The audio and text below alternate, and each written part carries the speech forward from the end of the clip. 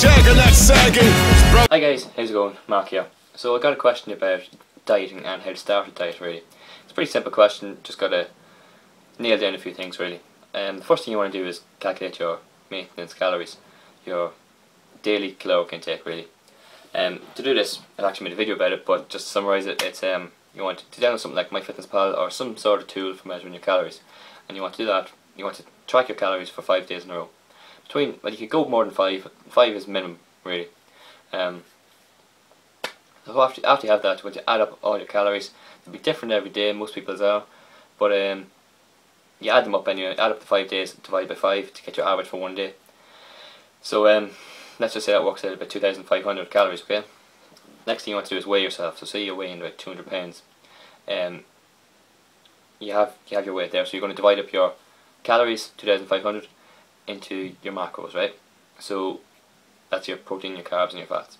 So for protein, which is most important really for most people that are into training, it's you want to have about 1 gram of protein for every pound of body fat. So 200 pounds, 200 grams of protein. Okay. So each gram of protein has 4 calories. So 200 grams of protein is 800 calories. So we take that away from your 2,500. What are you left with? 1,700. Next up is fats, right? So to calculate your fats, you want about half a gram of fat for every pound of body weight. So if you're 200 pounds, that's 100 grams of fat. And each gram of fat has 9 calories, so 900 calories altogether. Take that away from your 1,700, left with 800, okay? So the 800 calories are going to be your carbs.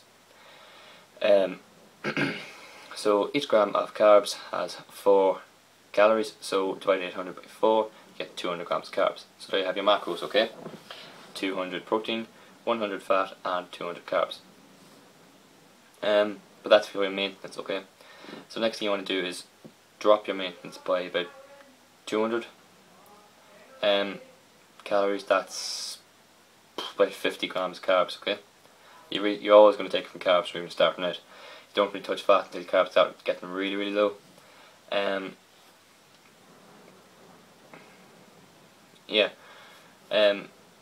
Because protein and fats essentially you want to keep them as high as possible for as long as possible really. You almost never really drop your proteins.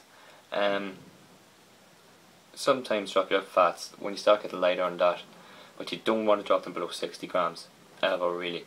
Then you just start getting into health issues, you know, your libido drop, you have mood swings, all kinds of crazy stuff you don't want. So it's always just hit the carbs. I know carbs usually taste nicest, people really hate giving them up, but it just has to be done when you're trying to diet or cut or lose weight, whatever you want to do. Yeah, so I think I've covered everything there really. If anybody has any other questions, you can just comment below. If you liked the video, please like it, please subscribe if you want some more videos. And yeah, as I said, just comment below with any questions and I'll try and get back to you. Rolling stones of the rap game, not bragging. Look bigger than Jagger, not sagging.